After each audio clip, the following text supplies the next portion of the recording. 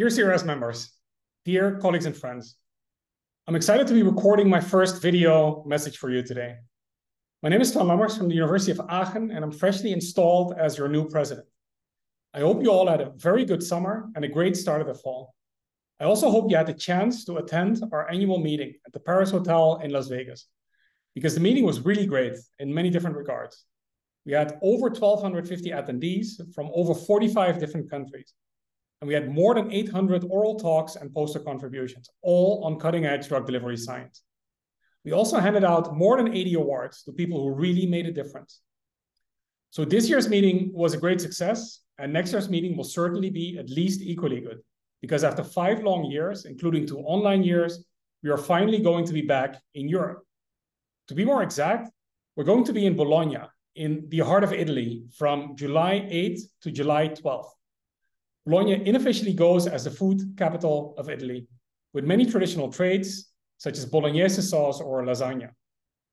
Bologna also officially goes as the city with the world's oldest university, and as such, it has an enormously long tradition of science and education. Dating back to 1088, which is the year when the Alma Mater Studiorum, the University of Bologna, was founded.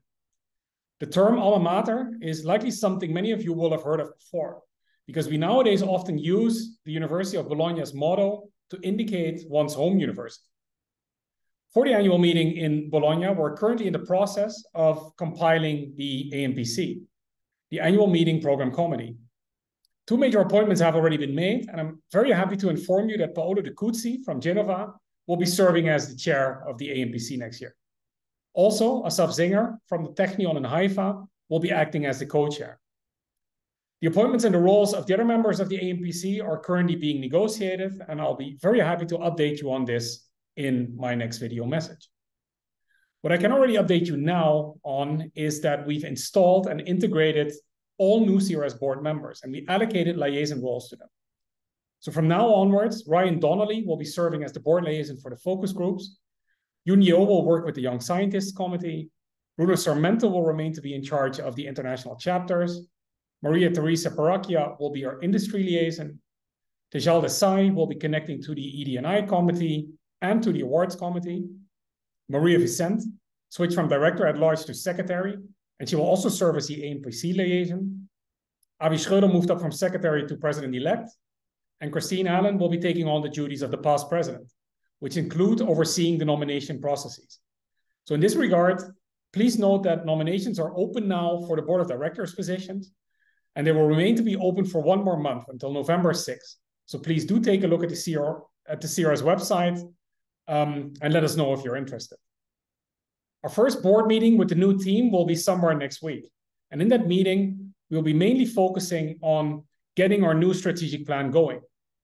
This plan has 5 main pillars, which are to represent the absolute best in drug delivery science, to foster collaboration and engagement with industry, to ensure that our members can access and engage with CRS globally, to advance diversity, equity, and inclusion within CRS and the drug delivery field as a whole, and lastly, to reevaluate, improve, and expand our communication efforts, including via even more prominent presence online and in social media. With regard to the latter, I'd like to draw your attention to 2 upcoming online events. The first one is a virtual symposium focusing on women's health, more specifically on harnessing innovation in drug delivery for women's health applications. This symposium is chaired by Hagar Labuda from Toronto and Rahima Ben-Abour from Chapel Hill. It'll take place on October 26, 27, and it will be completely free for our members. Those that are not members can sign up at the cost of a regular annual membership, which will then last actually until the end of 2024. So you'll end up getting, instead of 1 year, you'll end up getting 1.3 years of membership. And on top of that, you get to attend this exciting symposium for free. The second event is a bit more out, but the dates are already fixed. So on November 29th and 30, we will have a virtual symposium on oral delivery of peptides, of oligonucleotides, and of proteins.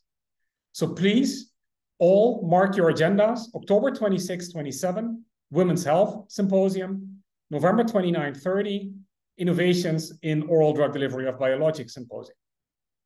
Also, please regularly check our website and our feed on Twitter or on X in order to be learning more on upcoming activities and to stay informed on awards and nominations. Thank you all very much for being engaged in CRS and looking forward to meeting you somewhere soon, either online or in person.